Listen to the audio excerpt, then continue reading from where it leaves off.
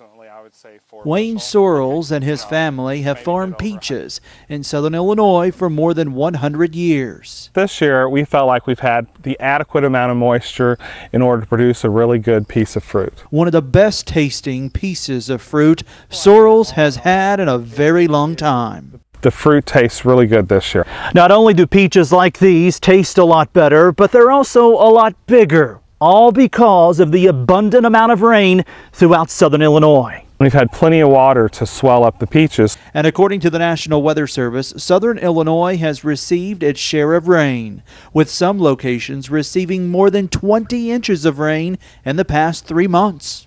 All types of crops, everything relies so much on the weather, and especially fruit crops. This year, Mother Nature cooperated, and that means Sorrells and his family are benefiting from one of the best peach crops in years. In southern Illinois, Jason Lindsay,